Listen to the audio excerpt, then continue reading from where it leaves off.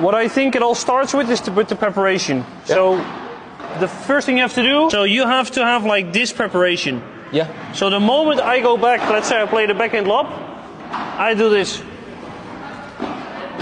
Okay. Because then I can push the ball up instead of hitting. Yeah. So what you're doing is you're a little bit late and you're high. Yeah. So it's like this. So with the forehand it will look like this. So if you prepare with the forehand, try to be here and then just push the ball up. Yeah, that's much better. So I can always variate as well. So if I do this, I can also play Chiquita after. So I'm here, okay, I'm gonna play, I'm just gonna play Chiquita. So it's always good to be early. And if I am open, I can do everything.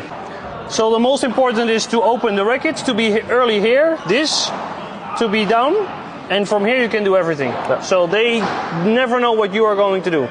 If you are here, you cannot go to this at the last second because you're going to make a mistake. So from here, you can do this, you can do this, you can do this, everything is possible. And they never know what's coming. Okay. Yeah, so early... start the preparation down here. Exactly. Perfect. Cool. Vamos!